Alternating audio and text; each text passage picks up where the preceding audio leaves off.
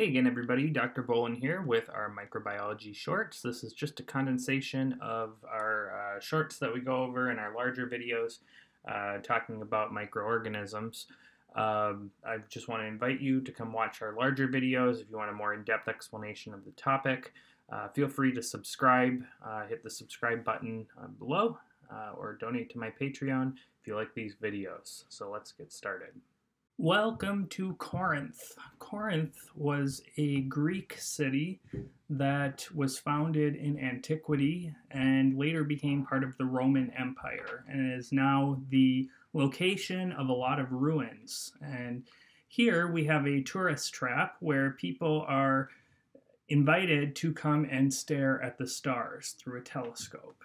And so here we have our purple snake, who is our recurring symbol for gram-positive rods. C. diphtheria is a gram-positive rod.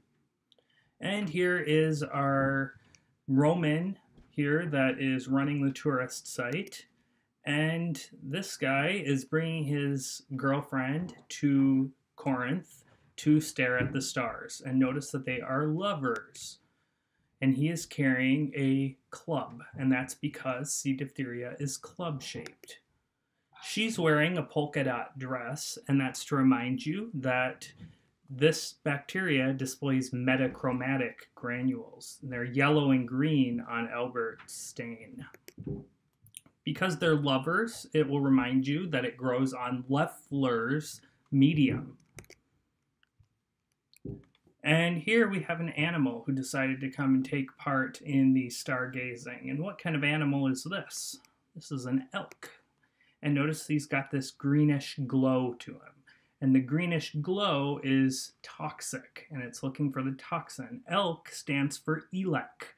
And the ELEC test will be positive when the C. diphtheria strain is capable of toxigenicity. The black telescope here for looking at the stars is for tellurite medium. Telescope, tellurite. Tellurite medium grows black colonies, black like the telescope. So here you see a sign saying Corinth, entrance free to lovers, all day pass. Entrance free to lovers is EF2, elongation factor 2. All day pass is ADP. ADP ribosylation of EF2 is how the diphtheria toxin works. And our Roman here is draped with a gray tunic, and that's to remind you that diphtheria includes a pseudomembrane, a gray pseudomembrane, which forms on the pharynx. And what is the constellation that the telescope is pointed at? It's the constellation of Taurus, which is a bull. And that's to remind you that diphtheria is associated with a bull neck, a swelling of the neck, along with cervical lymphadenopathy. Notice that our lovers here are kissing each other, and there's these little hearts coming off as they're in love.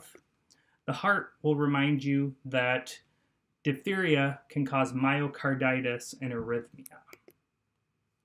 And here we've got a guy that is not feeling too well after his trip to Corinth, and he's sneezing and coughing, and that will help you remember that this is spread by respiratory droplets, and it also causes a croup-like cough.